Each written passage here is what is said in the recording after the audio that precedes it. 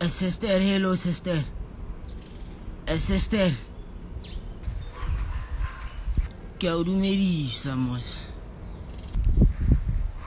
Hello. Hey, sister, only the braces. Sister, only the braces. Bona. Namugaya kinatona kinati braces. Peatura daiding sister bona manyan sister. Sister. Na kinati braces. Kitong katsa fati fela hape kitetita wa daiding sister. I always tell my students and myself to say, if you think it's easy, you are doing it wrong. A lot of people go around claiming, I'm an actor. My guy, you don't know what's acting. You do not know what is acting. So acting is, even though, do you think you can born an actor? I believe so, but you always need to polish it. Yes. You know what I mean? Yeah. It's like buying a school shoe. It's always going to be a school shoe. Yes. But it's not always going to be shiny. It's tough go 9 to 5. It's tough in the industry that we are in. Yes. So choose your struggles. It's not easy anyway. 9 to 5 is hard. I mean, waking up at 6 to go do something you don't love, but you have to do it because you have to survive. Yes. No one can tell me that they're happy to do that. Yes.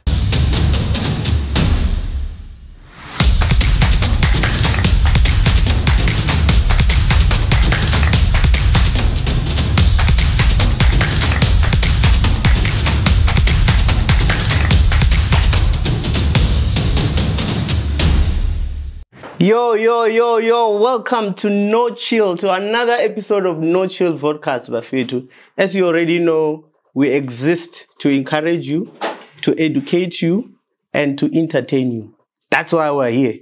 Every Sunday, we're going to be here Bafetu, and you know that we bring art in this area.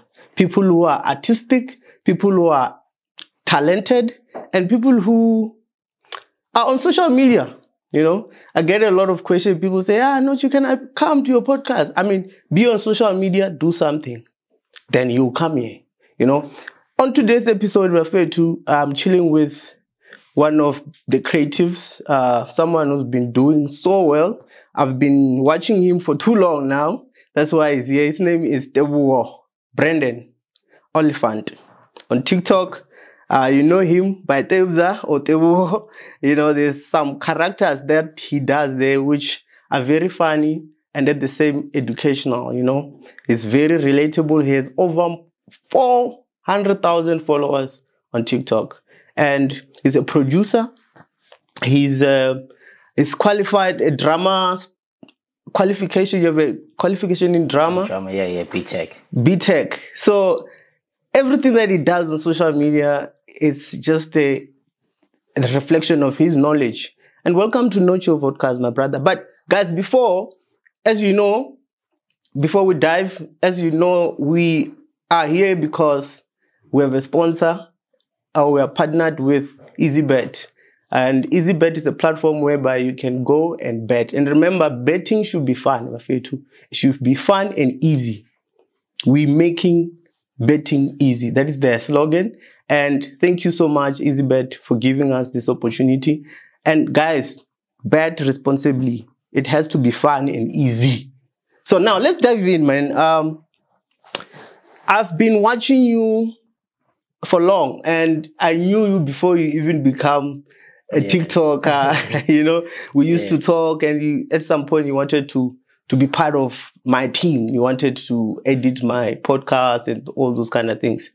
And now, within 2 years, you are out here. So let's start with the content. Let's go back to your childhood. I always want to know how you grew up, where you grew up, and how was your childhood like, you know, in the beginning when you start. Yeah. Okay, well, first of all, thank you so much for having me. Sure. I really appreciate it, man. My childhood was quite interesting. Yeah. If you watch my content, actually, you get to see how I grew up. But my childhood basically was just me being born in Soweto, being raised in Soweto, being inspired by whatever that we saw in Soweto. And at that time, there wasn't a lot that we could take from as kids to want to look up to. Yeah. Because, you know, we had a lot of gangsters and people who spin cars and whatnot. But at that time, it was all we knew and all I knew. So it was quite fun, you know, grew up in a very loving home family. Yeah. And yeah, stayed in Eastern from a young age and moved to, stayed in Soweto from a young age, born and raised in Soweto, then moved to the Eastern. Yeah. My childhood was basically entertaining. And I read somewhere that at age 15, you were already writing, you know, drama, and you were playing it also. What influenced or what inspired that whole passion of writing and doing drama at that young age? Because I mean, you're growing in Kasi. I mean, these things are not that popular in that case. You know, it's something that you should have. Maybe you've seen it from someone. What influenced you to become someone who loved writing? You know, the early stages of my life where I actually realized that I'm into art and I love art was when I think I was still young. Every time something would play, like Generations would play, then an advert would come on, I would stand and my mom would like put the TV on mute and they watch me. So I would mimic the character. So if you see Zolo, when it comes an advert, I would wait for that moment because I know it's my time to shine at home. Wow. So it became a thing where from then I started meeting Regina Dube, who showed me theater, who bought my first scripts, who actually groomed me to understand art beyond what I thought I knew about it. So it's a passion. Even now, you're still doing it. So this thing is inside you, you know? Of course. I always say, I don't think there's nothing else that I know better than doing this. Yeah. Man, you know, it's so hard because we get to lose ourselves within the system, you know. A lot of people are talented, but they're no longer focusing on their talents, you know. How did you manage to keep it up until this point? From the age of 15 up until now, there were so many things, obviously, that could have taken you away from focusing on your thing. How did you, if you can remember, the strategy that you use? Because some people can't do that. I think for me, the most important thing is being the best at what I do. Yeah. I always say my biggest fear is being average. I don't want to be like average. I don't want there's a lot of people who are cool with being average. I don't want to be average. Whether it comes to me as a person, how I dress, there's always something weird about me, but it's something I love. I don't just say I'm going to be weird, you know, but there's always something weird, but I love it because it makes me unique. It makes me stand out in a lot of ways. Yeah. So, okay, before I derail, can you please repeat the question again? No, it's more of how did you... maintain it. Sorry. Thank you. Yeah. So for me, it's a matter of passion. You know, I love it more than anything, and I just want to be great at it and become better than yesterday. So the reason why I'm still at it, it's because I'm not at the level that I wish to become in terms of the things that I wish to do. So I'm always pushing boundaries when it comes to it. And I realized after so many years of me wanting to be the best at what I do, it started feeding me. It started making me money. It started, you know, giving me a lifestyle. It started just changing my life. So I was like, hey, if you can change my life and you're honest like this with me, then I'm going to be loyal to you too and be honest to you. So I think for me, I always put art first. Even my slogan is God, family, art. Those are the three things I live for. Wow, that's very impressive, man. I mean, you need to live by something. And as this podcast, the reason why it's here is because we're focusing on 3 E's. You know, educate, entertain, and encourage people. So now you mentioned Regina Dube. You know, I assume that she's very huge in that industry, right? Yes, how did you get an opportunity to meet? How did you get the opportunity to meet her? Because I mean, you from Soweto. Who made it to happen? How did you even have access to even get a privilege to be mentored by her, and now she installed that desire and passion to continue? You know, to be honest, it wasn't as difficult, or it's not one of those interesting stories where I'd say, you know, hey, I was going there and then, you know, as soon as I moved from Soweto and I stayed in the East End, she stayed in my hood. So she was one of those famous actors in the hood that everyone knew. Would say, oh, there's Regina Dube in the hood. And then I'd always used to see her. And with my interest of acting, I thought, hey, if I can speak to this lady, it's going to make things a bit easier for me in terms of the art industry. You know, that's what I thought and believe. If you're actors on Faga, Sure. So I went to her, and at that time I was quite different. A lot of people don't know this about me, but I had equal tooth. I used to be very much influenced by this Cortana's lifestyle, but I was never his Cortana, you know. Okay, cool. So when I went to that lady, funny thing is, she told me, if you want to be an actor, you need to change your image. If we need a golden TV, we'll put one on you. That's what she said. Like, oh, Papa, go and change your image and come back when you're serious. Yeah. And literally after 2 weeks, I went back home. I told my mom, after 2 weeks, I came back. I looked a bit cleaner. I told her, this is me. My goal is removed. I'm good. I want to do this. I'm serious about it. And then she started taking me to the theater and teaching me about it. Cool, man. Now, let's talk about the theater. What is the importance of having, as an actor or someone who focuses on art, or someone that wants to become art in this industry, right? The importance of having that experience in theater. What did it do to you today and even then when you were starting? Yo, it did a lot. It did a lot, to be honest. That's one thing that I'm always grateful and humbled for, you know, the process of me studying drama. Yeah. And the reason why I'm saying that is because first of all, it taught me discipline. Okay. Taught me a lot of discipline. So what a lot of people don't know about acting is that in theater, we are taught that theater is a sacred space. So first of all, we don't wear shoes in a theater. When we enter, we don't wear shoes. We take shoes off. You know, we go inside. We appreciate the space. Like it's like church for us, but for performance. Ooh, you know. So it taught me discipline. It taught me how to work with other people. It taught me how to be more creative as well. And it also taught me how to become the person that I am when it comes to acting. Yes. You know, I also found myself as a director and as a writer, because before I went to school, I actually thought I was just an actor. I just want to go study acting. Yeah. But being there and learning other things as well, and being at school, it actually taught me quite a lot. So I would say theater taught me a lot when it comes to improving my skills, improving my talents, discipline, and also appreciating art for what it is. You know, so I don't love myself in art, but I love art in me. Oh, nice. Oh, wow. Yeah. You mentioned that you love the art in you, you know, and that's something, it's deep. Can you explain that in a very simpler way? Because I kind of feel like there's so much to say about that. Yes. Of course. So that's one motto I live by, which actually drives how I move with my content. Yeah. I'll make a simple example. I hope I don't forget. If I do, I'll ask you to remind me. I forget a lot, guys. I'm sorry. But I'll make the simple example.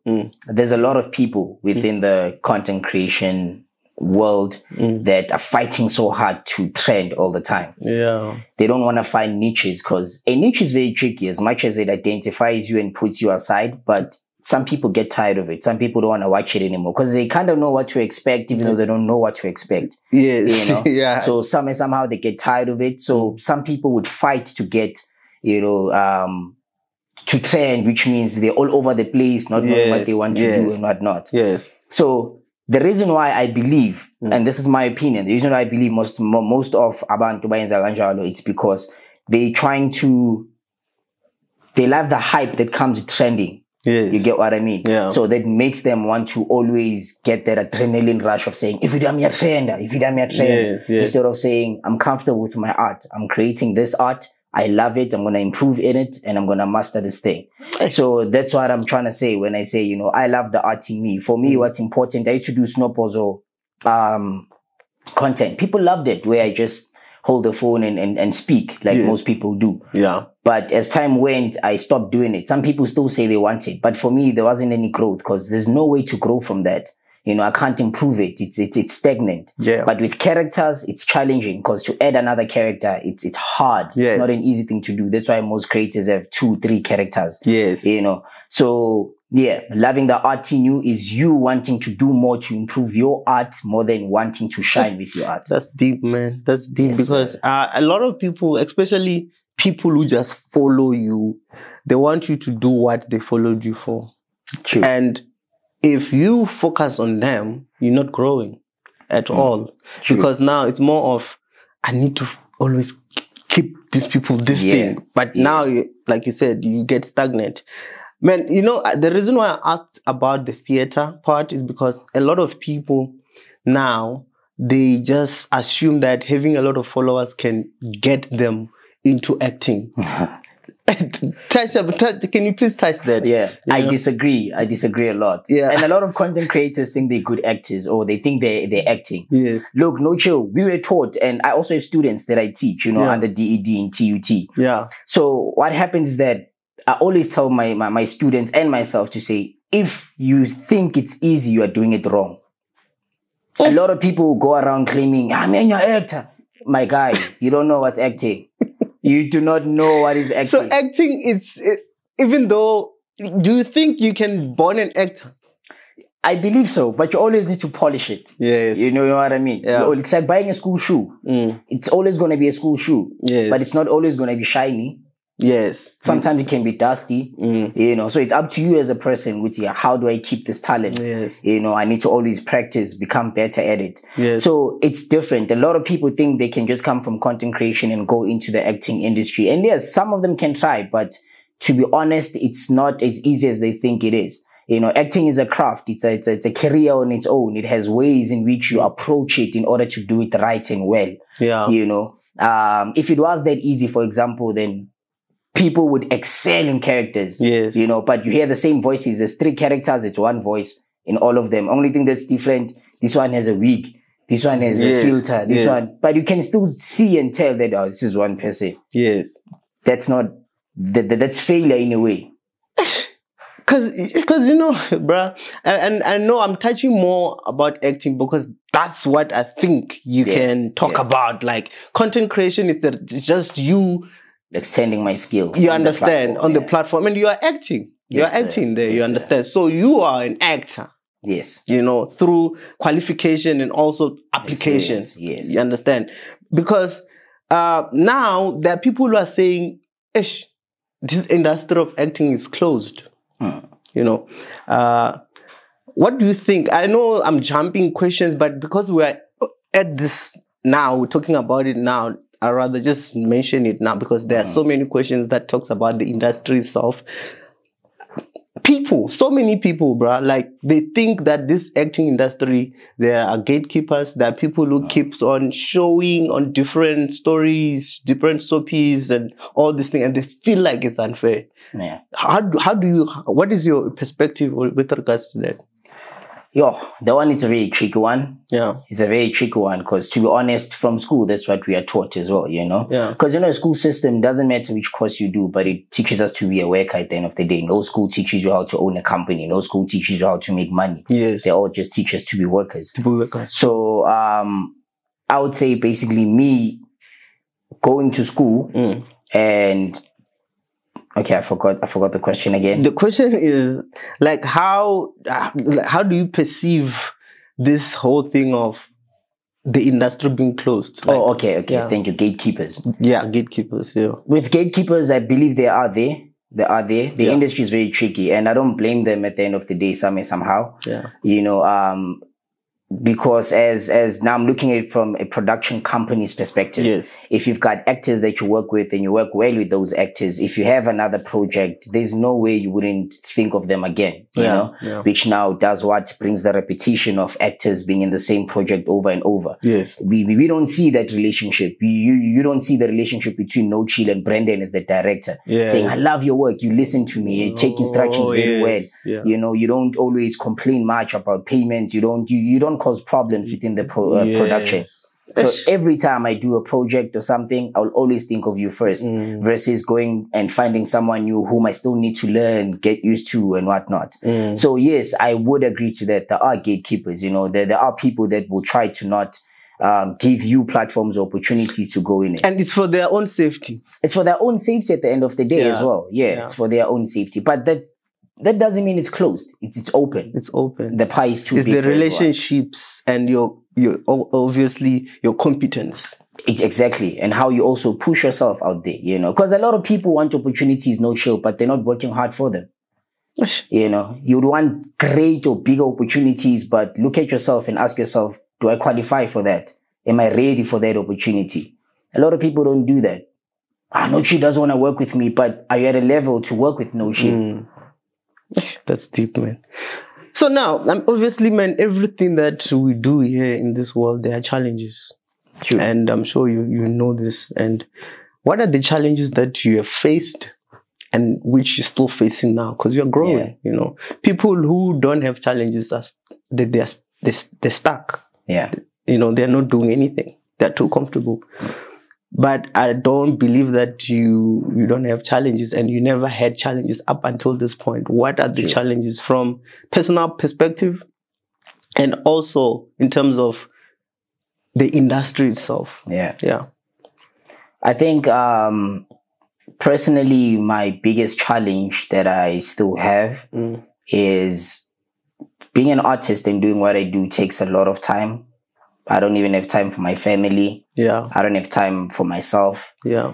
I would have to make certain decisions like, Brandon, this weekend, you have to go home. This weekend comes, get a phone call. Brandon, here's money, whatever. Now I have to always choose between go make more money. So when you go home with a lot of money, or just go home and use what you have and it ends there. Yeah. So, and I know someone else might say, nah, it's a choice. Yes, it's a choice. Because at the end of the day, I've already made that sacrifice to say I'm moving away from family to go find my own life and do what I need to do. Sure. But to be honest, that kills me. You know, sometimes I'd find myself crying while taking a shower saying, God, it's so much. You're blessing me so much. But at the same time, there's something you're taking away from me, which is me being with my family all the time. Yeah. And that's one thing I want for sure. So I would say that's my biggest challenge personally. Artistically, I've always wanted to just become the best at what I do. Every day I work to do better than I did yesterday. Yeah. So my biggest challenge was, before I did not have too many responsibilities. So my main focus was just becoming the best. Yes. Then now one of the challenges that I have is making money from the best that I claim to be. Yes. You know, so the biggest challenge is actually generating income from my creative skills. You're creative. Yeah. Yes, consistently so, because money does come and there are places where I can extend myself to get that, you know, income, but yeah, that's one challenge. One of the challenges that as a content creator alone, I was talking to the original Careless yesterday with regards to, you know, as a content creator and you don't have something aside, it's a bit challenging in terms of making the income, you know, and it's something that obviously the government can't do anything about it. You know, you think they can't, or you think they don't want to do something about it? Listen, the government, personally, this is my opinion, right? The government can only do as much as they can, but not to everyone. And the other thing is, you have to go school way. The government is the government for the system. So now you are using your talent, you're using your skill. It's going to be so hard, man, you know, because there are certain things that you are not doing. You know, you mentioned earlier when we were talking that you worked for 24 days and then you went to your boss. For like 10 years. Yeah, and you went and said, I can't do this. Why? You were against the system. The system of going to work from 6 to 6, you know, is the system. But if there's something within you, the spirit that say, no, nah, this is not for me, then you have to suffer the consequences, unfortunately. Sure. When you pray for rain, be ready for mud. You understand? So I even mentioned to you, man, Uri, if you want to be in the system, be there and be comfortable. Né? But if you want to go out of the system, just know that it's a mountain. You know, it's a mountain that you need to climb. Are you okay with that? So you decide what you want, you know. But I'll tell you, if you don't want to be in the system, you're going to suffer. You work 10 times as hard. Yeah. Yeah. That's how it is. That's true. So that one I was just adding on top of what you're saying, and you should expect that. So it's just an advice also, you know, even me, you know, this podcast, I've changed so many productions because of those up and downs, you know. People want to do what they want me to do, not what I want to do. You understand? So it's going to be a challenge. You're going to be dealing with people. You're going to also be dealing with the systems and the gatekeepers. But we're going to get it right. Man. And I respect, by the way, I actually respect the fact that you you can say no to what you don't want to do. I'm very big on that too. Saying yes most of the time, trust me, it means that you don't really know what you want. Facts. You're all over. You're all over. All over. You're on the system. You're on the system. And you mentioned figures that played a big role. You mentioned Mr. Mulauzi. That he played good man. Yeah. That he played a big role. How so? How did he play a role, and what did you get out of it, and what did you do? And looking back to even say that guy changed my life. How did it? Yo, man, just mentioning him makes me so happy. The thing is, I don't think Ibono Mulauzi knows the impact that he's made in my life.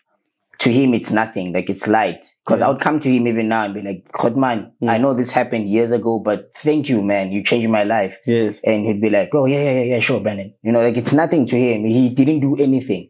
Yeah. But what happened was, how I met Ibono Mulauzi is I was doing my first year in TUT. Yes. And he was there with other comedians, and they asked who wants to crack a joke. And raised our hands. It was first year orientations. Then raised my hand with the others. They chose 5 of us, came on stage. I cracked 1 joke each, cracked the joke, and then he came to me. He's like, yo, can I see you when we are done? I'm like, oh, okay, cool. So after we're done, the orientation is done, everyone leaves. He calls me. He's like, yo, would you like to do stand-up comedy, man? I have places that I'm actually running and I can plug you there.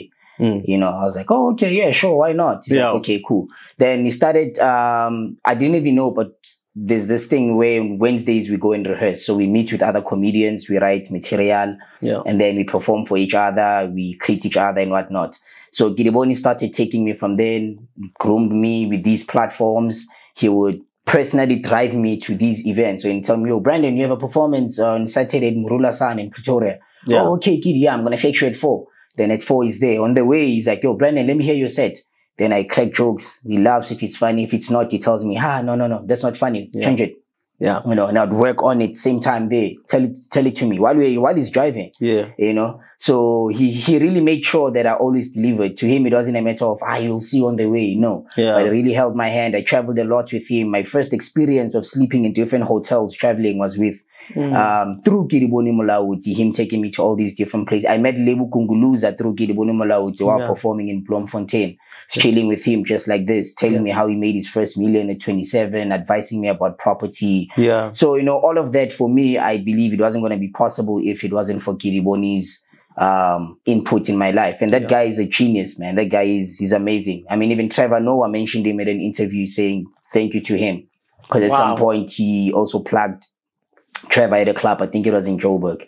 But yeah, Trevor Noah also wouldn't have done certain things if it wasn't for Gidiboni. So shout out to Gidiboni, man. Mr. Mulauzi. I mean, we need people like that, bro. Too much. It's all about, we should all eat, you know. We should all eat, and it's all about impacting.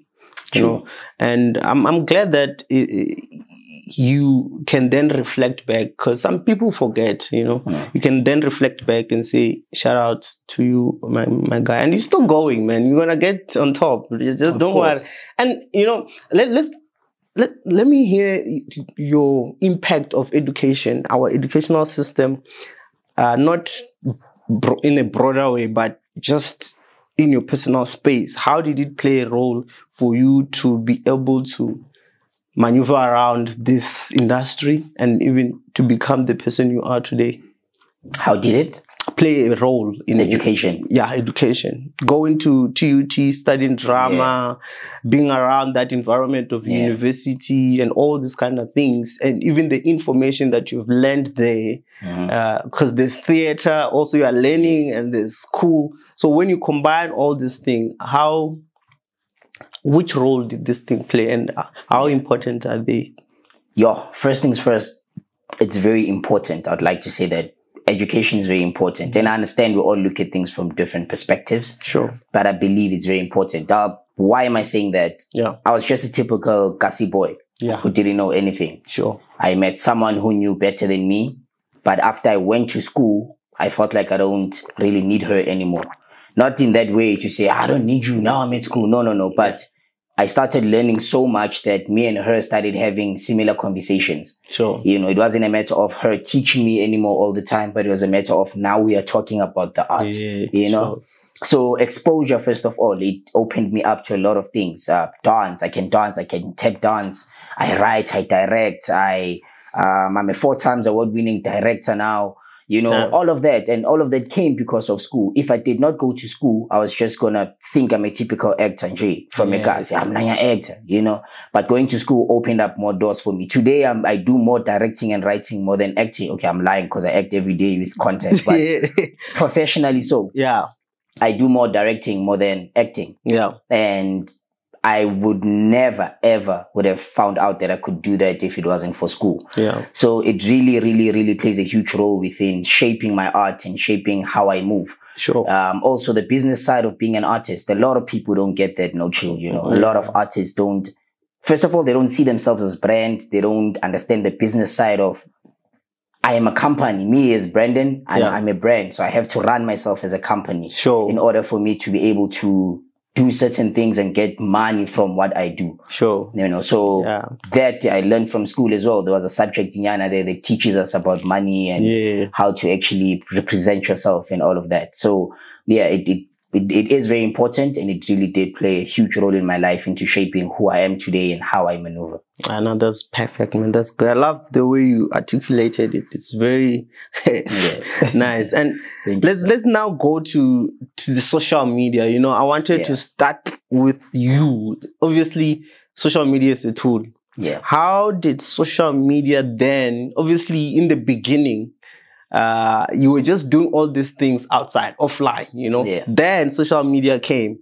And how did you, or how did your whole plan change after you come across social media? How did it shape your career and you as a person? Okay. Social media, ne? Yeah.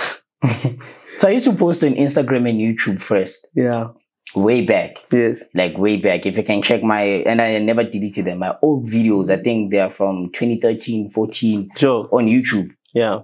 So back then it was only just snowballs or speaking. I was just trying to be funny. Yeah. Had a lot of makeup on, dress, like I was just trying to be funny as much as I can. Yeah. But none of that happened, you know, like no one noticed, whatever. Put YouTube is difficult when you start, because I'll post a video and get 5 likes or 5 views after 5 years. I'm like, so it's 1 person a year, you know? So it was tough until TikTok came. So when TikTok came, I saw the platform. I was like, okay, this is interesting. Let me post the same content I have already on TikTok. So when I started, I didn't have to create new content. Sure. I just reposted no chili, and I was posting like 3-5 videos a day. It blew. Started going, people started loving. I'm like, what was wrong all this time? Because I've been doing the same thing. Why now? You know? Yeah. So yeah, it grew, started getting more traction, started wanting to develop the content more, because we are pay. I was like, hey, now I need content. You what need am I more. gonna do? Sure. Yeah. Then I started doing what I did, you know, thinking about my content, because I really thought about it before I can start with it. You know, I wanted to make it have that episodic feel to it, not just a video. Yeah. You know, and I achieved that. So yeah. So did it change you? Did it play a big role? I mean, do you think if you didn't get introduced or maybe come across social media, you'd be where you are today? Not this fast. Not this fast. Honestly, social media did help a lot. To attract more brands into my life, to put me a bit more out there as well, because I won't lie, I was popular before I became famous. I was very popular in certain places. People who knew that, yo, this is Brandon, he's a dope art, he's a dope art. Yeah. But I was not famous. The world didn't know about me, you know. So yeah, today there's, I don't know, close to 17 countries on YouTube alone that streams my work, in South Africa as well. You know, there's a lot. So yeah, I would say social media really did open up that scope of people knowing and understanding me as an artist. Yeah. So let's focus on one of your skits or the series. You know, you've got the Crazy Family TEEBO, which obviously a lot of people love that. Yeah. Take me through the creative process of that content from the start up until the finish. Okay, so the creative process in terms of creating one video, or from when you started the content? From the creative perspective, creating that video. you know. Okay. Yeah, it's a one video, because I mean, there's just so many things involved there, which are art. Yes. That I perceive. Yeah. So for me, the most important thing is storyline. I always think to myself, how will this go through? So how do I even derive or get to that idea? Is I would think about my past life, because my content is basically just my childhood. I'm reliving it through content. Yeah. So I would, first things first, either think about my past life or see something that makes me think about something, like see kids play. I'm like, I used to do that when I was young. Yeah. I'm going to do this. So this is the main thing. So if maybe kids are playing mafrotana and then one of them starts being mad and then and then they run away. I'm like, I had that when I was a kid. How can I turn this into a storyline, a story, not just a video, but a story? Yeah. You know, then I would start it from a certain point, let it grow, build it up, just like a film, you know? So let it build it up, have that climax, and then take it down. The 3 film plot structures, you know, the beginning, middle, and end. Yeah. So every time I do it like that. And then when I have to shoot, it depends. It will take me probably 45 minutes or an hour to shoot everything. Then it takes me another 40 minutes to edit. And then, yeah. So you write then first. You write.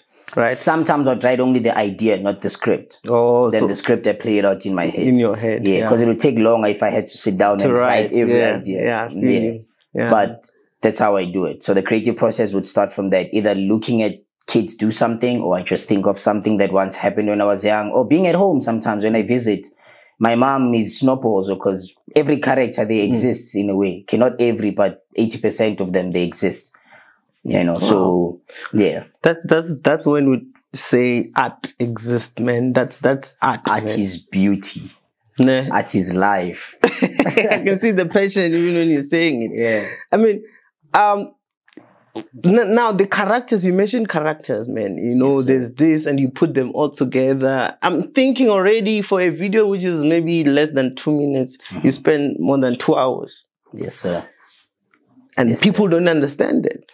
They don't. And it's difficult to do it the way I do it, no chill, you know. I don't want to lie. It's very difficult. Imagine having to shoot for 8 characters. It's a 3-minute video. And the process that we used to shoot, I have to shoot 1 character, finish it, shoot the other one, finish it. It's 8. By the time I get to number 7, I forgot what I said to number 1 or how, you know, so it's complicated. And editing.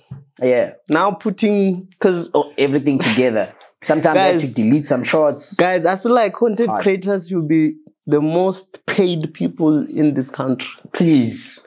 Because more than just making you guys laugh, we're also solving most of your problems. You know, most of the people are not happy. Fact. But when they, you know, submit to our content, they consume it. They forget about those things, you know. Yeah. However, man, I think it's gonna change this industry. We're gonna make sure that we change it. It's us letting people know. Because some people, they just take things too lightly. So now this is the information is going to them.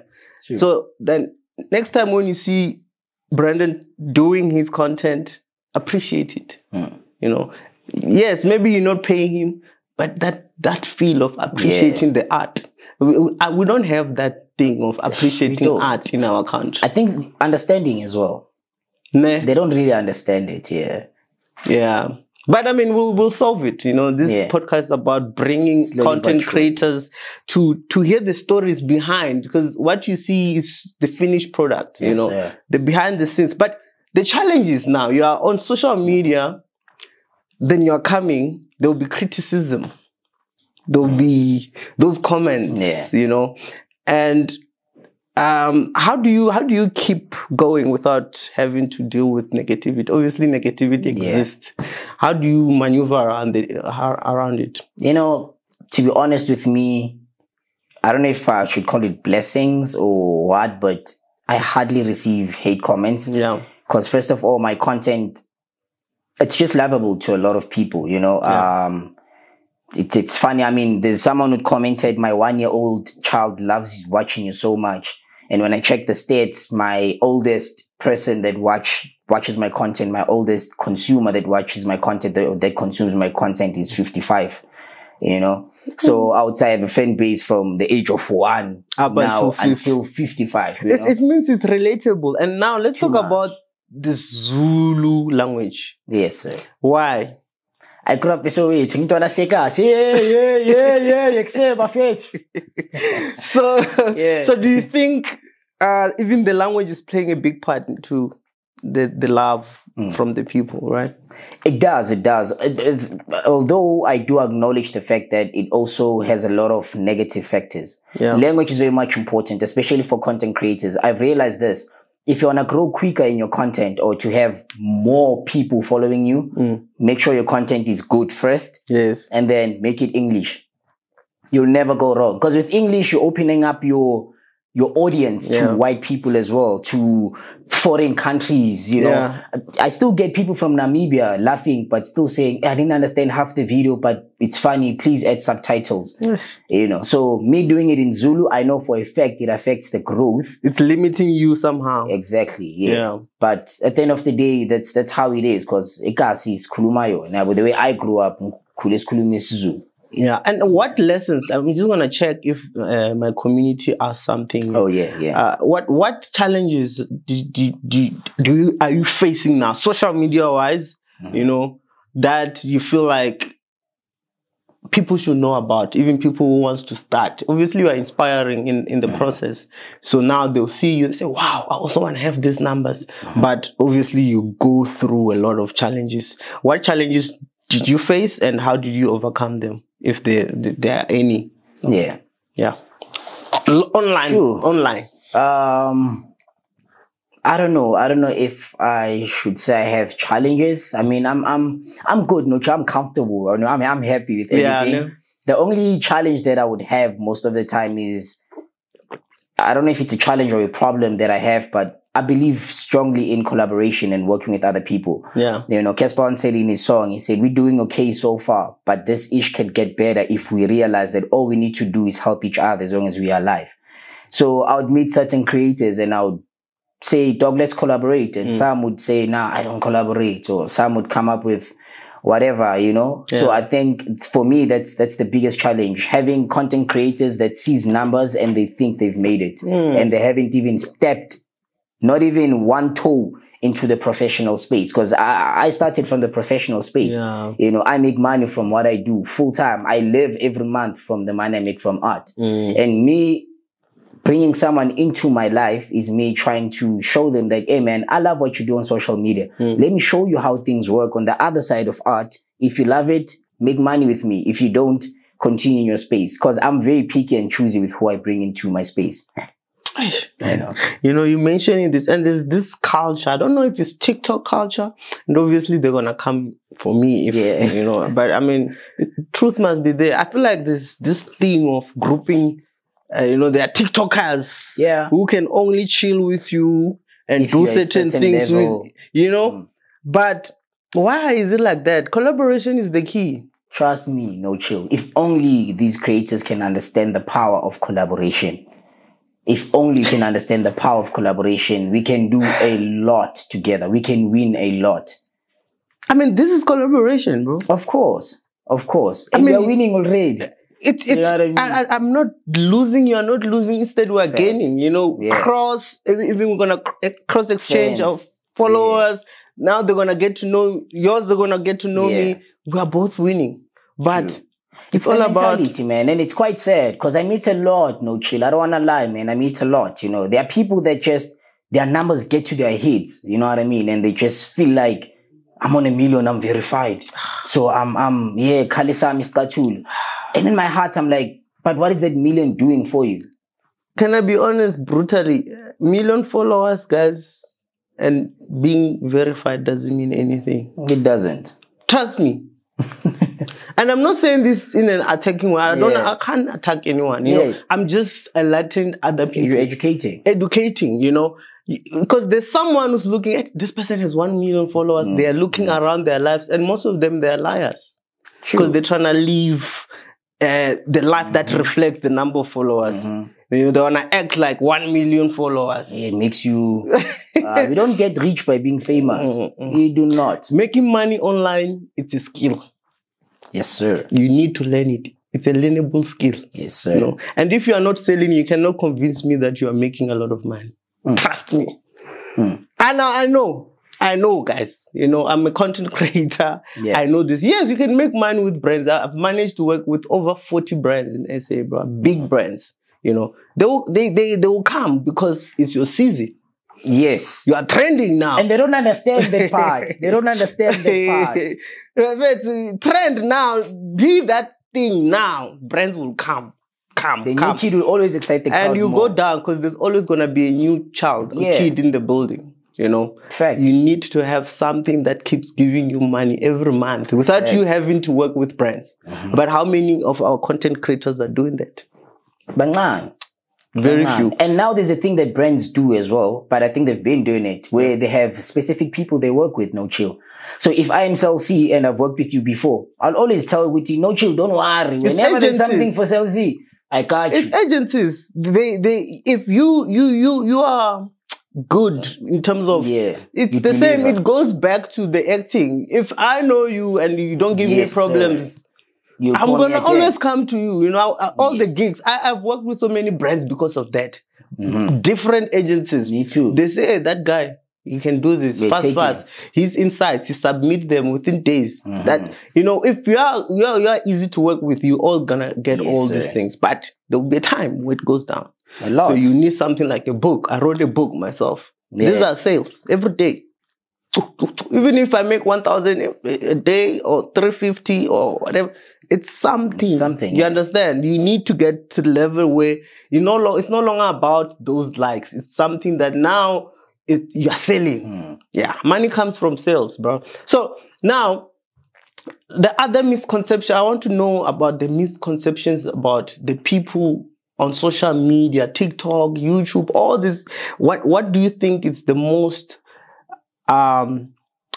misconception about social media itself?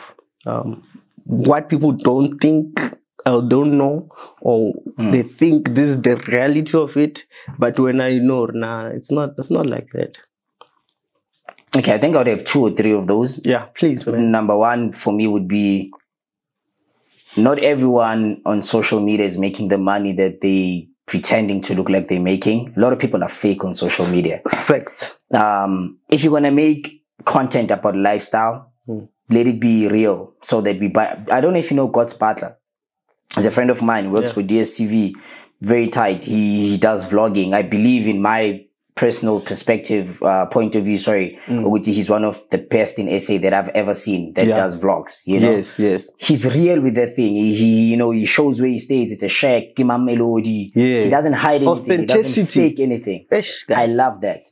You know, because that's more motivating for me to a kid that's like, I can do this too. Yes. I can do this too. You know what I mean? So first of all, they lie about making the money that they claim to be making. Yeah. And I know that.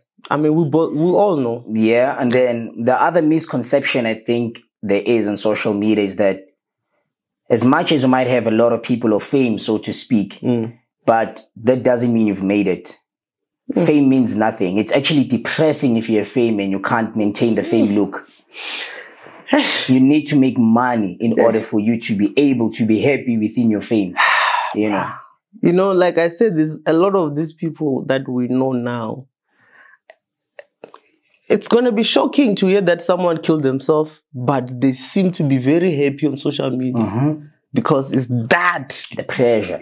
You understand? And it moves. They can lie and say, no, fame pressure. That thing moves, No Chill.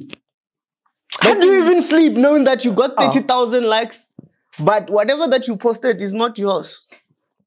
Yeah. How do you sleep? Can you sleep? Yeah. Okay, you are building a brand based on lies, and now you are growing. How do you maintain? That's where the sleepless nights come from. You think, how can I maintain this now? Guys, don't be like that. Be authentic. Be authentic. It's something that I said in one of the videos that I made. It's like a gold now. It's very rare. We're living in this world full of AI, artificial, fake. Yeah. If you want to thrive in this economy, guys, be authentic. It sells. to make you more than just money. Trust. Even the reputation you're gonna gain out of it. But this is just me saying this, right? It's about you. Let's dive into your asset, TEEBO production. Man, Yes, I was so impressed by just looking at your work, bro. You produce, you write, you edit, the choosing of the talent that you include in your production when you do short films. I was watching last night, I was like,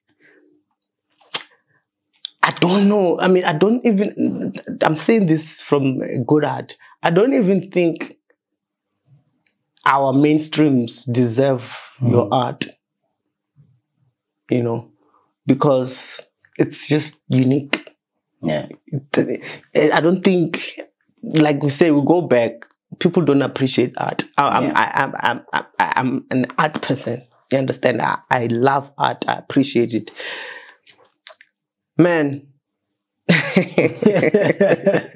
Okay. You know, let's what is the whole, what motivated you to come with TEEBO production? You know, obviously it's your pap and meat. Yes. That's what you live for. But what is the vision behind it?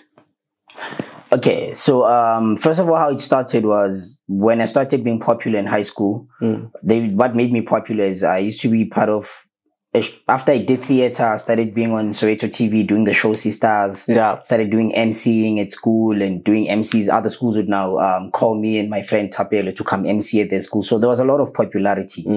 And then I thought to myself, I'd like this popularity to be managed, but I couldn't find someone to manage me at that time because kikokasi, man, and people don't care about these things, you know.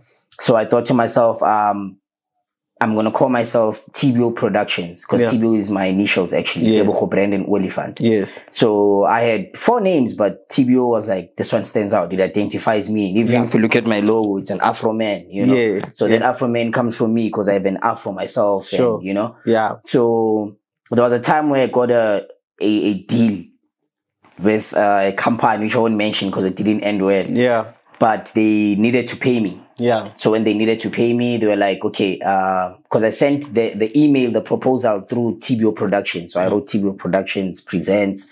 I wrote the email. They're like, we love this. We love it so much. Sure. We agree. We're going to pay you the money you want. Can you send us your banking details? I sent my Capitec banking details. They're like, no.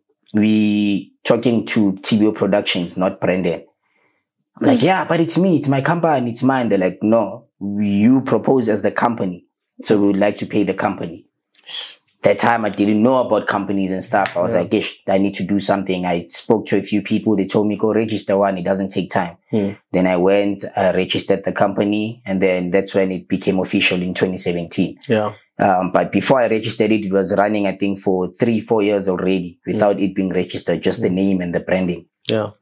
So after I did that, registered the company, and then I started off as just an MCing company and motivational speaking company. Yeah. Because at that time, as much as I was popular, but I had a few people that looked up to me. So I used to do motivation a lot. Sure. Yeah. So the main vision of the company is to actually build a corporate. What do I mean by corporate? Right now, what's existing with the company, we have TEEBO merchandise, which is clothes. We have TEEBO water. There's water that we supply as well. I have a TEEBO fast food. You can find it on Instagram. It's just that it's closed for now, but it was operational. We closed it last year. Yeah. We want to reopen it again this year, but it's an establishment. We have TEEBO fast food. I want to, venture into transportation, TEEBO properties. So it's like Big Vest. They have cleaning, they have bank. Sure. That's exactly what we're trying to do with the vision of TEEBO Productions, and also in the entertainment, shooting films, being in theater and doing all of that. So we're basically an entertainment and digital company that offers services or renders services to artists and the normal how can one invest in because that vision right there, bro, it's everything. It's everything, and for it to happen, and obviously in this case you need people to achieve that. You understand? You need people who understand and who also want to be partners and investors in it. So how is there any opportunity or open chance for anyone who would like to invest in what you are doing to be part of your vision? Yes, of course, because we're doing quite a lot with property. We bought land last year in Limpopo. We're trying to build at Sikukuni. Yeah. So there's a friend of mine who's in construction and whatnot. So we're planning on building something there for property to start off the property idea. So I think if anyone would be interested in investing, they just need to know what part of the company they'd like to invest in. If you're in entertainment, which side in entertainment? Are you a theater person? Are you a television person? Then we tell you what we're working on. You can invest, either be a producer, whatever. If it's water, we tell you how water run, people we supply to, and then you invest in that. So you just need to choose the discipline or the one that you think you would love to invest in. Then send us an email or give me a call or DM me, and then we'll talk about logistics and everything. Then we move forward with it. Yeah, that's dope, man. I mean, I love to be. I'm saying that I love to be part of the entertainment. You know, I kind of feel like your vision somehow correlates with mine. You know, and like I told you that I need every division whereby their talents be managed. You know, being mentored and being shown the path to take, you know, to simplify their lives and their careers, you know, through education and through experience, you understand? So I was watching your short films. So now, with regards to the short films, where do you see yourself going? Okay, so basically, I never studied film, first of all, but I did drama. So we had, when you do drama in TUT, they give you just, I think, 3 months, 4 months of knowledge in film. Yeah. But how I learned more in film, that's why I'm so blessed that I studied drama. Yeah. Because, okay, that's a topic for another day. Let me not derail from it. Yeah. So the plan with what I'm trying to do with films is, with the short films for us, me and my partner, Nolo, is we take it as practice. So to other people, it looks like, oh, this is dope, they've worked. But for us, it's like, it's just practice for the big projects. So every year we try to shoot at least 2 or 3 feature projects, and then we sell them. And then we do short films to keep on practicing, so that we don't have the same mentality like most filmmakers. Why are you not shooting? I'm waiting for funding. No, we don't want to do that. Because we always believe in the idea that if you can't invest in your dreams, why should anyone else invest in them? If you can't put 500 that you have and buy a mic or invest in your own dreams, but you expect a big company to invest in you, that doesn't make sense. And you want to wait for the longest time. Damn, man. Yeah. Because obviously I'm one of those people who are saying that this is the production that I feel like if it's well maintained and can go to our mainstreams, that's the plan. It's the plan. Yes, because we already have a series, Crazy and Homeless. It was under Telkom One. I don't know if you know the platform Telkom One. Yeah, so it was bought by Telkom, and then after being bought by Telkom, stayed on the platform for 8 months. It was trending for 6 months. There's international content, there's national content on the platform, but we were trending for 6 months on #1. And you were the producer, writer, and I choreographed, I co-wrote with Nolo, and I directed, and he also directed other episodes, because it was 10 episodes, so we used to share the work. What's the name? Crazy and Homeless. Damn. Crazy and Homeless. Yeah. So right now it's bought by SABC. It's under SABC One. After the Telkom One, SABC was like, we love this. They bought it. I mean, I feel like you can bag more deals with SABC Plus also. I mean, they need content, bro. Yeah, true. And your content, to be honest, bro, I don't know. I don't even know what to say, but your work is good, man. Thank you. Good is just even not enough to even say, bro. But let's focus on the people that are acting there. Are those professional actors, or you train them in the process? You just pick and say, okay, do this, because they're also good. Too much, yeah. So who are those people? Are they actors, or you just tell them how to do? Because the way they do it's like so professional. Everything is just professional. So it depends. I mix. Most of them, I'd say 80% of the actors are actually people that I train, my students. Because I have classes, as I said earlier on, for acting, physical theater, just teaching people the art and the craft of acting. Then others are professionals. Like if you watch Crazy and Homeless, there's Ngulego from Deep City. He was also part of my classes, actually. Is it? Yeah, so Damn, yeah, we mix from the industry, take a bit, then take also from the students because they know and they've been getting the training. So to them, it's practicals. For me, it's also just practice for the big project. So everyone is winning in a way. How do you attract these people? It's not like, bro, it's not like TEEBO production is this production. How do you pay these people? How do you convince them? How do you negotiate with them? Do you pay them or it's more of let's do this and they say, okay, let's go? I think, I've realized something and I always preach this and I hope when I'm going to say it now, there's someone out there who's going to take it.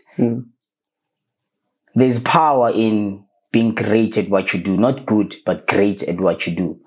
No chill, if you are too good at what you do, people just want to associate first. Before anything else, they just want to associate.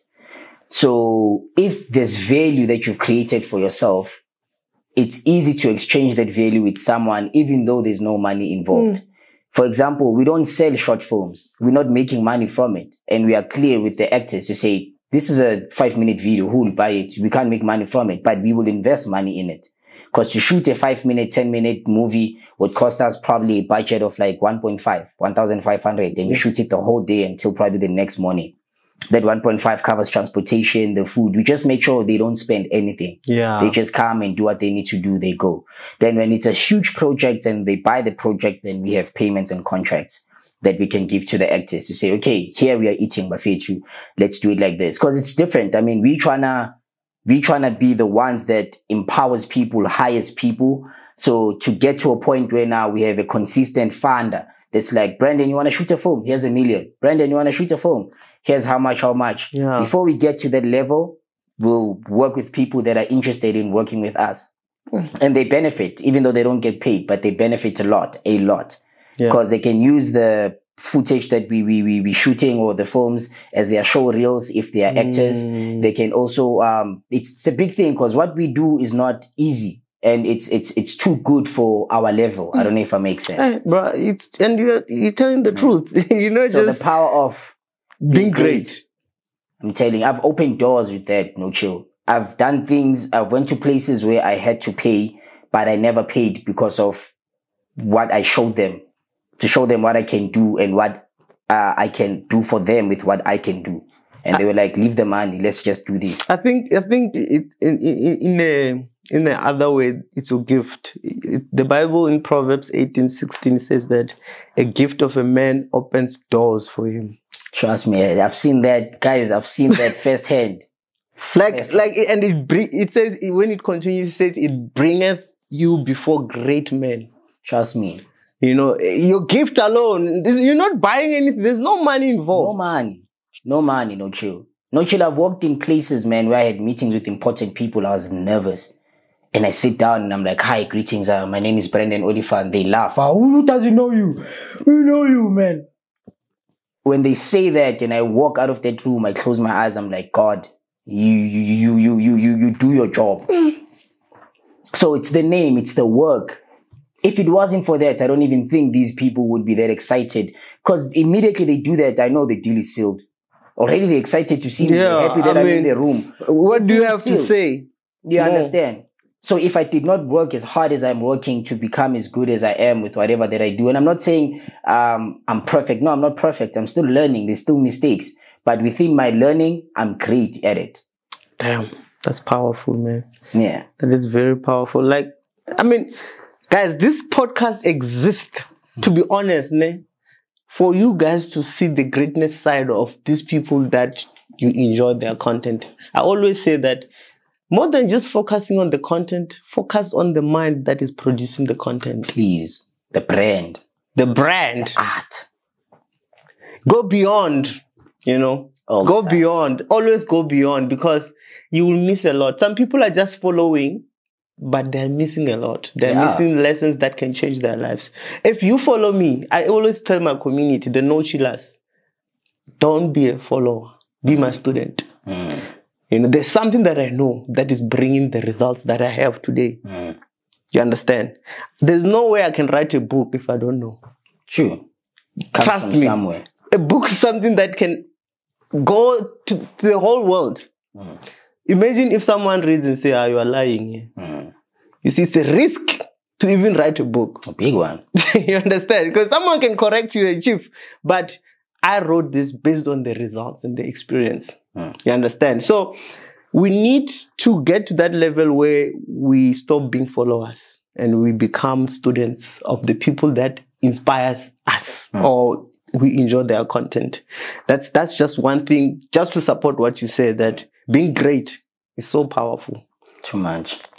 You know, it's what drives what you do all over, you know. Sir. So, Tebza, it's another thing to talk about the industry, which is the content creation and the film and acting industry. Do you think they correlate somehow? Do you think as a content creator, does it give you a leverage or an advantage to see yourself in the big screens? Do even these people that chose the auditions, do they even look at the numbers of followers these days? Because I feel like this is one question that a lot of people think, especially influencers, they think that, I can just go there, they know me. Is it playing a role? Is it happening? Yeah. Honestly, I would say it depends, right? It depends, because remember, at the end of the day, we have the production and we have the actors, or the actors. Yeah. The production's most important thing is for them to create a product and get as many views as possible, because all these soapies are fighting for views. All of them, trust me. As long as it's on TV, they are fighting for views. They are fighting for prime time. That's why I heard today in the morning, coming here on radio, they're saying Skim Sam is coming back. It's going to be playing at 7:30 at prime time because it's the most viewed in South Africa. Is it? I didn't know that. I thought Uzalo was the most viewed. Uzalo. I don't know. They said it's Skim Sam. That's why they're taking it to 7:30 now, because 7:30 it's prime time. That's when people are back from work. We are seated, we are eating, we are watching TV. You know, so it's prime time. It's the most important slot on TV. You know, it's like on radio, the most important slot is the afternoon drive, because people are coming back from school, you know, it's busy. Yeah. So, now I lost my train of thought again. The influencer. The influence. Yeah. So the last time I went to auditions personally, was a few years ago, I think 4 or 5 years. And that was my last. I was like, I'm never doing this again. Unless if they call me personally, generations like Brandon, come, we need you. Let's see what you can do. I'll do it. But me going, I will not. I noticed something. So when you audition, there's a form that we fill in where you write your information before you enter to the room. Yeah, there's actually a section there for social media. So now they actually do look at social media, the following and the type of work that you do. But not all of them do that, but some of them do. They do, because at the end of the day, if you come No Chill and you've got 500K followers and your normal average views, it's like probably 500K, 700K. Generation is sitting there, they're thinking, if I get this person, then we're bringing along the 600K people. Fuck his talent. We don't care what he does or how talented he is. We want these numbers. And then they test it out. They bring you onto the show. Then when you attract the numbers, that's when you stay long. So most of them fail. If you can see content creators that have had cameos on soapies, they don't show much. They come and go, because at some point it's hard to maintain. They don't know how it's not content. This is acting. It's a craft now. So they write them off quickly because they can't maintain. Acting is difficult and it's just not the same. So social media does count, but it doesn't at the same time. It doesn't at the same time. Because I mean, there are people who actually invest money to build their craft and their career, but now they are not known. True. It's going to affect them somehow. True, a lot, No Chill, a lot. Because even till now, I have friends I studied with. They invested thousands, hundreds of thousands doing this course until we have a MAPI Tech and we are qualified as we are. But I don't want to drop names, but a Brandon would go just because he's a TikToker. He would just go and get a casting because he's got 2 million followers. He's going to bring a crowd. Me, because no one knows me, but I'm qualified, I'm experienced, I'm talented. You went to theater also. Now. You understand? So now there's the competition that people who went to school for this would have, you know. What is the future of that in the long run? What's going to happen? I'm asking this because there are students or kids today studying drama. You know, they're passionate. You know, they believe in this thing. And we already have people who are unemployed. How do we resolve this issue of fairness and also opening up for a lot of students and even people who are passionate about this to get in? I think that one is a deep one, to be honest. It needs to start, first of all, from the broadcasters. You know, they should be strict with their rules to say you will not audition if you don't meet certain, you know, standards. For example, maybe you should have a qualification before you can audition, or you should have at least training from somewhere or whatever. If they can start implementing that, then I think it could work. But also, my biggest advice that I'd always give to someone who's within the art or who's aspiring to be within the art is master your craft. Guys, I can never emphasize this enough. And I know it for sure because I saw it with myself. And not just me, but there's people around me that also did that. You know, master your craft. It just does things for you. If you are very good at what you do, it becomes easy to do things. People want support. But I always say, it's not a must for anyone to support you, no chill. You can't force, you can't say, you're fine, people don't support. Why are we supporting? Why should we support you? Why? That's my question. If someone says they don't get support, why? Why should we be supported? Give us a reason, then we will. Where does the reason come from? Mastering your craft or being good at whatever skill you have. You understand? If you're a plumber, be good at being a plumber. We'll talk about you. Everyone will want you. Because people like talking about great things that are different. So if you excel as a plumber, I'll go tomorrow and speak to my friends. Ask the plumber, plumber, already that's marketing for you. You're not even there. You don't even know there's people in the world talking about you. But if you are not good at what you do, you are just a normal plumber or a normal artist or just average, then there's nothing special about you. No one will talk about you. Unless if they have a reason to talk about you, maybe you did something wrong. But when you master your craft, you stand out. People want to talk about you. They want to associate with you. They want to spend money on you. They want to see you. They just be great at what you do. So once you're great at what you do, I feel like opportunities come a bit better. Damn. You just also reminded another verse in Proverbs chapter 22, verse 29, it says that, seest thou a man diligent in his business? He shall not stand mere men, he shall stand before kings. Diligent is the word. Yeah. You know, that good. Yeah. You should never, I mean, the Bible says saying you will never be ignored. You can't. You can't. Damn, man. I mean, that is wisdom right there. That is wisdom. So now, this is how we solve this problem of unemployment. It goes there also. I believe so. It's no longer about the qualification, because qualification doesn't show that you are good at something. Yes.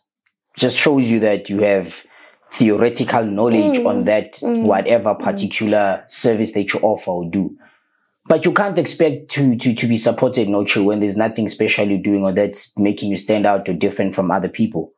You can't go around saying, you can't support you. What do you do in your class that shows them that No Chill is doing the most? Damn. How are you different from everyone else? We're learning, man. You know. So yes, I strongly believe in whatever that you do, not just art. Even if you're a bricklayer, even if it doesn't matter what you do, just excel in it. Be the best at it. Be better than everyone in your circle. Then you'll always be the one that gets more gigs. But if you just fit in like a penguin, it's like when you see penguins, do you know which one is special? They're all the same. They're just walking there. It's penguins. You know, but if there was a penguin there with a white stripe there, uniqueness. There's this one. Why? Because it's unique. It's offering something that others don't offer. But if it doesn't have, you'll just be one of those. Hey, my guy. I see you agree. No, it's true, man. Yeah. Let's now, man, you know, we can spend so much time talking about this because, bruh, this is what we need in our country. Yeah. This is what we need in our country, man. These are the podcasts that needs to go out there because more than just, it's not even about, bruh, we try, the aim, the motive, the vision is to educate, is to encourage, you know, and a little bit of entertainment. 3 E's. That's why we exist, No Chill. And shout out to our sponsor again, guys. Just to remind you, if you bet, don't forget to use No Chill code to sign up and get 50 Rand bonus. And if you are under 18, this part is not for you. Please. Nah. But feel to bet easy and responsibly. Right? So now let's talk about I have seen you going out to schools, you know. Yes, sir. This is one thing that I wanna start doing this year. You know, it's gonna fall part under the No Chill podcast, but now we are offline. How can we do that together? So TEEBO Productions is the one that hosts the school tours. Yeah. So what we do is that I have a team actually, you know. Sure. So there's a team of like 6 people that I work with. Sure. Photographer, my PA/admin, and all of that. Yeah. As I told you, I was supposed to come with them tomorrow, but you know, we had to come today. Yeah. So I came alone. But yeah, they helped me find the schools. So they helped me find the schools. And then after we lock the schools down, we invite certain people to come. So I'm also very strict with who I invite because I get a lot of DMs and messages. Brother, let's go. Yeah. But my aim is this. I don't want people to just come for the sake of standing there and smiling. Yeah. Do something, because the aim of this edutainment school tour is for us to offer something different as content creators to learners. To learners, sure. What do we offer? We're teaching them about social media presence and how to create a brand out of yourself and how to monetize. From social media. Sure. So that's what we're going there to teach, and then we give them an entertainment, comedy entertainment from some of the creators that do it on stage. Sure. And then we also have celebrities, like the last one we had Double Q Mark performing in Paris. We traveled with them to the tours. So this time that we're going to be, the one that's coming now, we're going to be traveling with Sia Shezi and Harris Don't Care. And then with some of the creators as well. So I don't know if you know Sia Shezi and Harris Don't Care though. I thought you mentioned Sia Shezi today, eh? Hot man. Yeah, I think he was going to be coming here today. Oh, okay. Oh, is it? I would have loved to see him. That's my. That guy growing up. He was my childhood hero. Sia Shezi for me growing up was our curse by that time. You know? So growing up and being at this point that I'm at today, where I can speak to him on the phone and we talk as if we've been knowing each other for a long time. It's really a blessing, man. No chill. And that's what I mean by being great. I don't think I was ever gonna be in that position where all these guys. I mean, Bruce Bivuma, the goalkeeper at Chiefs, came all the way from his hood, drove 1 hour 30 minutes to come see me, made a video call with other Chiefs players. In my head, when that was happening, I was like, I don't even watch soccer, so I don't even know the guys. I don't even know Bruce. I just asked my light because my younger brother plays soccer and he bets and stuff. So before he came, I sent my brother. I'm like, hey, dog, who's this? What does he do? You know? He's like, he's a goalkeeper. What's what? I'm like, oh, okay, sharp. You must tell your younger brother to check Easybet. I will, most definitely. Most definitely. I'll let him know about it. I mean, you know, they make things easy. Even for us to be here, it's them, you know, they're making everything smooth. Blessed. Shout out. So, man, because, you know, this is the vision that I wrote maybe 3 years back, to go to the communities. Yes, sir. The same thing that you're already doing, but I want to find the dynamics. And I mean, if you can join us, we can travel together. Yeah, we can go. When we look at school, I can let you know. Then you tell me what you would like to do at the school. Then we just add it as part of the program because we have a program. Sure. And then whenever we travel, the school knows that we're going to be doing this, going to be doing this, and doing this. Because you know what was the aim? To print 100 books, my books, to go there and give them. Ooh.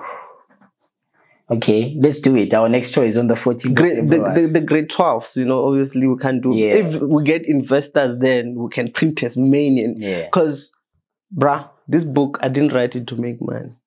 I wrote it to educate people. And I know some of them, they cannot even afford it. It's $250, but I know it's too much. Especially for the schools from the rural areas. This is my target right now, you know. That's the plan. And say, I'm going to print books with my own money and go there, speak, and leave them with my book. Because I want people to know this. Okay. You understand? So if it's possible, let's do it. I'll also come with my own team. You know, I also have other influencers. So we're just going to go there. And the brands also, we can go to brands and say, guys, this is a team of brands. Let's go offline. You understand? maybe Easybet can also be part of us. You understand? You know, just have to motivate and stuff like that. And we go all out to impact lives. Let's do that. No Chill, it exists to do that. So we'll talk offline. But guys, just know that if there's anyone who wants to be part of this, anyhow, maybe you know schools that needs this, talk to us. You know, email info@nochill.co.za. Let's talk. Let's change lives. Let's change lives, Brandon. You know, yes, sir. God gave you that gift, not for you. It's not mine. Yeah, it's to serve. I'm glad that you understand. I'm glad that you understand, man. You know, I'm gonna focus on the industry itself because the industry. You know, I know you're a content creator, but I'm already seeing you as that in the industry of acting and filming. There's some aspiring talents that wants to be in this entertainment. I know you have to be good. There are people who are good and they are great. You understand? But it's tough. It's tough. I mean, change your ways of doing things. What our advice is, let's say Useka, I see you talented, and the thing is, that's another thing about talent. You know, people need to confirm it, and a lot, and the right people, because that's another thing, we mislead each other a lot. You know, you're very good, even though I know you're not good. Just because I know you and I like you, you know, that kills you. No chill, man. It's bad because now tomorrow you're gonna go. That's why people go on idols and they say their family say they sing good, but you can hear they can't. If you're honest with your child, you'd save them the embarrassment. You know. Yeah. So, for that person, I would say mingle with people. You know, put yourself in certain spaces as well. Sure. Where there's people that does what you wish to do, and put yourself out there. Sell yourself as an artist. Be as part of many things as possible. Because one thing that I also did when I started out, I never cared about money, no shit. I just cared about being involved. And that helped me because few years later, I have a huge profile. They don't know that I did not get paid for all these jobs. So when I come and I put my profile on the table, I look at you in the eyes and you see 2 pages, you shake. You're like, hey, you work, ne? Because, I mean, that was me. And I'm glad that you reminded me because something that I should have asked you earlier on. You were on commercial KFC, Ellen Groove. And tell me about that experience. How you got into that, the experience while you are within, and then what it did after. Yeah. In terms of how you perceive things. The KFC ad, being part of it also. How did it change your perspective? But from how you got inside there, you know, someone might get a chance using what you did as a formula. Okay, so within the art industry, especially for actors, there's agencies. Sure. But there's also an organization called PMA, which the normal public don't know. Yeah. But as professional artists, we were taught about those things because we are in it. Sure. We are in the industry. It's PMA. What does it stand for? Sheesh, I forgot exactly what it stands for and I don't want to be wrong with it, but I'll double check and tell you. Probably you do it when you edit. Yeah. But there's a website called the PMA. So when you go there, it's agencies that are, I don't want to say the best agencies in South Africa, but they are ones that are mostly recommended. So any channel would take their talent first before the ones you find on Google. Yeah. You know, so you find an agent first, you sign up, and then after signing up, they will send you to castings, then you go and you audition. So I used to do that a lot when I was young, because remember, it was before I went to school, so I didn't have the knowledge and skills that I had. Yeah. I just wanted to do art. So yeah, I had an agent, send me out to jobs, got a few casting calls, and it was a great experience. I mean, being on Ellen Gray, it was a 30 seconds advert that we shot, but we shot it for 3 days in Sandton City. It was amazing, you know, to me to witness that. Ain't 30 seconds is shot for 3 days. How is that possible? And I'm talking from the morning until at night. Yeah. Like, why are they shooting so much? This thing's only 30 seconds, but now I understand because I'm also in the business. Yeah. You know, so I would basically say that doing all of those projects just showed me a different side of art. And I think that's what also made me not to want to do it the way that I'm doing it. No, not to go the normal route like most of my friends did. I don't want to be a typical actor. Yeah. I always tell my mom, and this is very weird and controversial to a lot of people. Yeah. But I told my mom that if she sees me on TV every day in a soapy, she should know that I failed in my dreams. I'm a failure. To a lot of people, it's a dream come true. You know, I would meet a lot of people. Yo, can't wait to see you on TV. My heart, I'd be like, yeah. But deep inside, I'm like, ish, I don't want to be explaining it. Why is that something that you wouldn't do? Because it's a 9 to 5. I have friends. I have friends that I work with that are on TV full time, like really full time. You know, famous actors. I see their lifestyle. I see that there's nothing great in being an actor. You're just famous. And that's all it brings. And you don't have creative rights. You are limited. There are certain things you cannot do or projects you can't be part of because you are contractually bound to this. Yeah. It's not as glamorous as people think it is. And it doesn't even pay that much unless if you have a really strong role and you have things on the side that are keeping you going. So with me, I'd rather do what I am doing because my aim is to see what Mandla N does. Yeah. I will be the next Mandla N, but Brandon Olifant, or with the next Brandon Olifant, where I have productions, put people in. That's the vision. I don't want to be hired as an actor. Yes, I'm not saying don't. Guys, casting directors, I'm not saying don't. Just hire me if you feel like I'm fit for the role. Yeah. I know, because I studied it at the end of the day. I'm still an artist. I can't say I won't do it. I will do it because I love it and I'm passionate about it. Sure. But I told my mom, if she sees me on a soapy every day as a character there, she should know that my child failed in his dreams. He's a failure, that one. Ish. That's what my mom should know. It's deep. So it's very controversial. You see what I mean? It's weird. No, but it's a dream. We all have dreams. Others, they dream to be on TV. So I mean, that is your dream. There's nothing wrong with that. Yeah. You know, it's just that it's just too deep, man. Because thinking about it now, you know, when I grew up, I wanted to be on TV even myself. Yeah. But now I see now I'm limited. You know, right now this is my thing. Yes. You understand? This is my thing. And I'm proudly saying this. You understand? I didn't sign any contract with it. I signed obviously with the production, but it's mine. The rights are mine. You understand? Fact. So you need to have ownership. Ownership is the most powerful thing that us youth in South Africa, if you don't own anything, trust me. And I'm saying this from a good heart. I'm giving you an advice. Ownership. You know, there's 3 categories of people that are going to survive this economical wave that is coming. Number 1 is the people who are able to communicate with machines. You need to understand how to code, you know. It's going to be the world of machines. So if you don't know how to communicate with the machines, you're going to be wiped out. Number 2, you need to be good at what you do. That's what you meant. So that you become an asset. You're an asset. No one is going to hire you if you're not an asset. People want profits. So if they're hiring you or they want you to be part of the team, they see that you're an asset.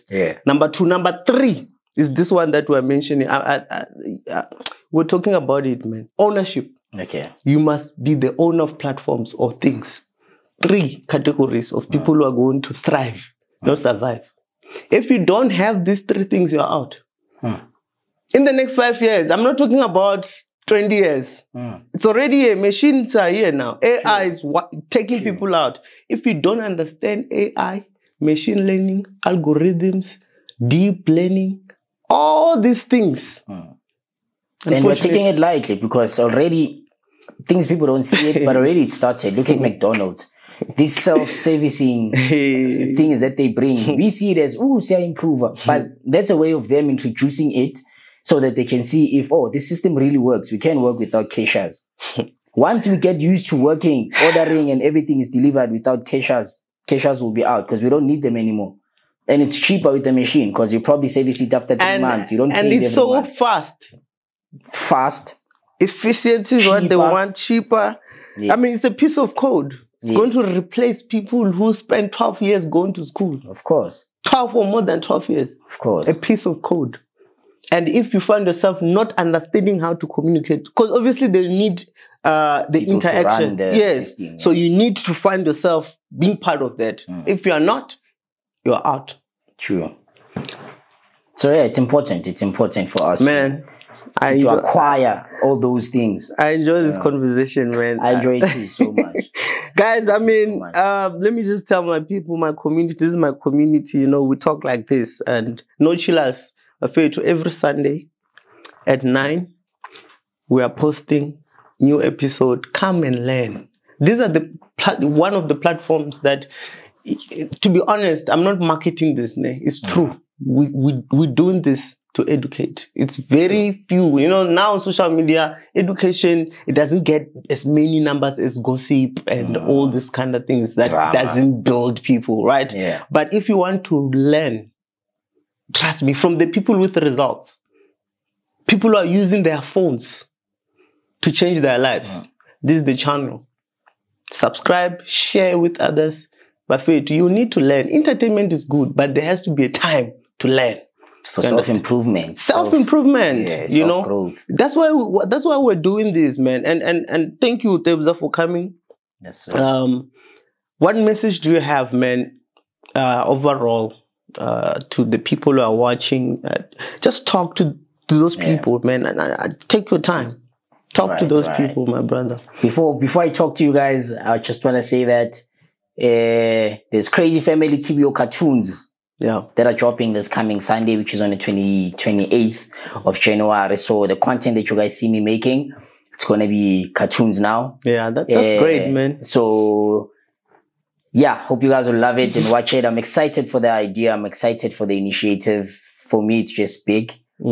So yeah, and then with other things, man, all I can say is find what you love and let it kill you. Always be kind and show love and do the most. You know what I mean? Just do the most. But all I can say is find what you love, be good at it, and do it, live for it. You know what I mean? Because at the end of the day, no chill. Whether we like it or not, my brother, it's tough go 9 to 5. It's tough in the industry that we are in. Yes. So choose your struggles. It's not easy anyway. 9 to 5 is hard. I mean, waking up at 6 to go do something you don't love, but you have to do it because you have to survive. No one can tell me that they're happy to do that. And it's sad. It kills us as black people because you grow with that thing and you come back at home, you're a grumpy black father. You're not grumpy because you choose to be grumpy. You are not happy. You are shouting at you at work. You woke up, you don't want to go to work. You come back, you are tired. And you can't even afford. Still, you are going to work, but I mean, things are expensive now. Your salary is already finished. It's not in, but it's finished. You're sitting there. It's the 24th. You're getting paid on the 25th. Why are you stressing? Hey, I don't have money. It's already, it went to things, you know? So all I can say, man, is master something, do what you love, invest in your dreams, invest in your passions more than anyone. If people see that you can invest in whatever you want, it makes it easier for them to also extend a hand. I'll make a simple example. If I'm stuck and it's raining, there's a storm outside, I'm stuck in a car and I'm sitting inside, people passing, will you ever stop and help me? I'm sitting inside the car. But if you see me running around, I'm holding a tire in the rain and I'm busy, somehow someone will stop and say, let me assist this person. He's trying. Yeah. So that's all we need. We need to try, you know, get out of that car, into that storm, let the rain pour on you, but do what you need to do in order for you to be able to get where you have to get to. And then within all of it, man, just show love and be kind. Yeah. Yeah.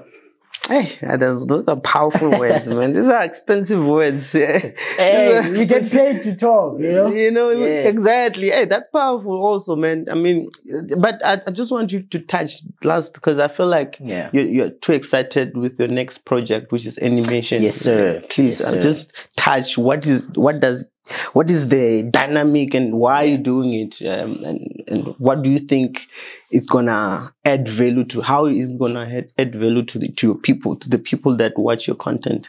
Okay, so first of all, this is a project I've been working on for a long time. It's been, I think, 3 years working on it, trying to find an animator to help me with it. But they're too expensive. Animators are too expensive. So it was difficult for me to find one, and God just sent one out of the blue. Actually, there were 3 of them that DM'd me. Yeah. I'm like, yo, would like to do cartoons of your content and post it. I'm like, oh, they're actually telling me, say, hey, would like to do cartoons. Please don't come for us when it blows up, whatever. I'm like, no, I'm already working on that. And they say we work together. So they all sent me their profiles. I went through. I was like, hey, I like this one more. This one looks like they work harder and it looks proper. Yeah. So I chose one, and then we started building the idea and working on it. So the cartoons basically are just typically exactly what I do with my real life original content, and I'm putting it to cartoons. So how are cartoons gonna better my craft or put me elevate whatever that I'm doing at the moment is, first of all, they'll have access to me in certain places.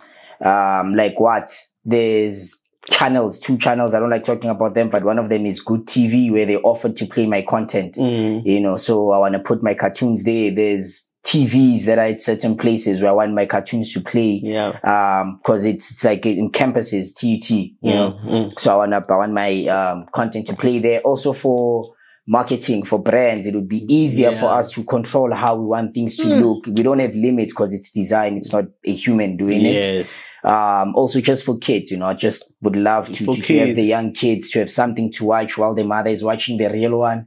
The kids can be watching the cartoons, you know. So it's going to be in Zulu. Exactly the way it is. Exactly the way it is, just in cartoons. Powerful, man. I'm excited, and congrats, my brother. Thank you so much. That. I really appreciate it. It shows that, you know, you think like me. You think like me. You innovate. You diversify. When we were talking out there, I just didn't say it, but I was like, yeah, I actually think the same. You know, great minds think alike, man. You know, it's a good saying. It's true. But thanks, man. I don't know how to say this. I'm really grateful. Thank you so much for having me, man. For coming here, telling you, a lot of people are going to learn, especially the no chillers, my community. I enforce them to learn. I hope so. They know that, okay, we're here to learn. Every day they're learning, you know. And I'd like to say shout out to no chillers. Bafetu, let's meet next Sunday. And don't forget, Bafetu, Easybet. You know, Easybet is our sponsor. I will never forget to say that. Shout out. Let's meet next week. And yeah. Goodbye. TBO. My brother. Thank you so much, man. Thank you so much for